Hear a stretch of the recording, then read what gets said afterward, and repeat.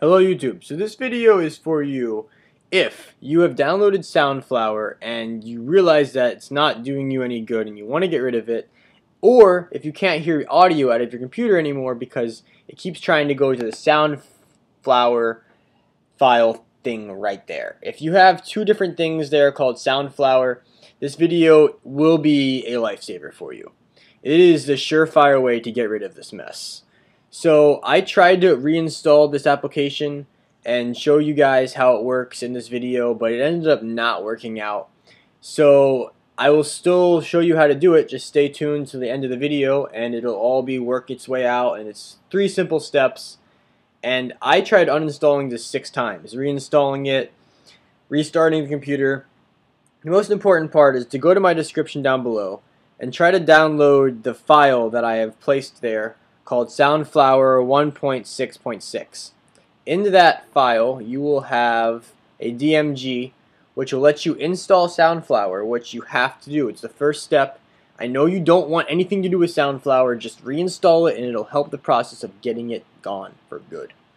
Once you reinstall Soundflower, you're going to go to 2 different files in your computer and delete things from there, and then click this uninstall script. That's the short synopsis of it. If you want to see each step in detail, stay tuned for the rest of the video and I will break it all down nice and slow. Thanks for watching, guys, and I hope this works out for you. After reinstalling Soundflower and rebooting my computer twice, they still didn't show up here, so I'm not going to go out of my way to try to recreate this hellish issue, but I will gladly show you how to do this in 3 simple steps. Save a lot of headache. So you're going to go to your Finder. You're going to click on the hard drive.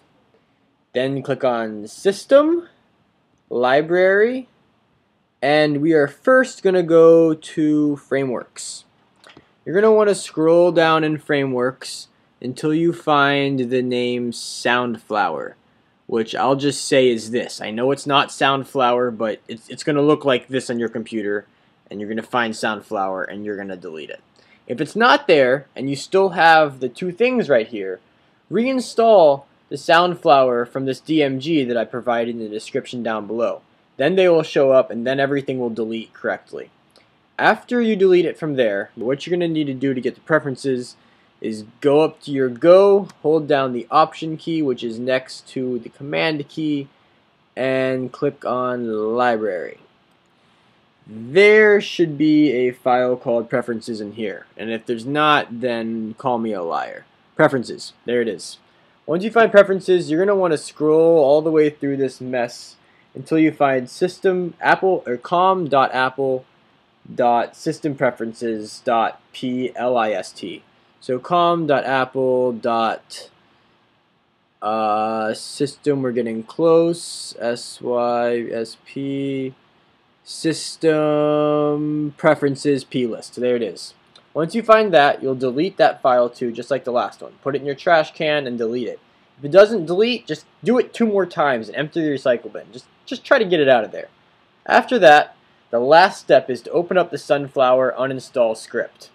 The secret is to click on this run button up here and then type in your password, click OK, and then it'll say done down here. Once it says done down here, you're going to want to immediately restart your computer and pat yourself in the back, because there's a 90% chance that there will no longer be Soundflower things there screwing up your audio.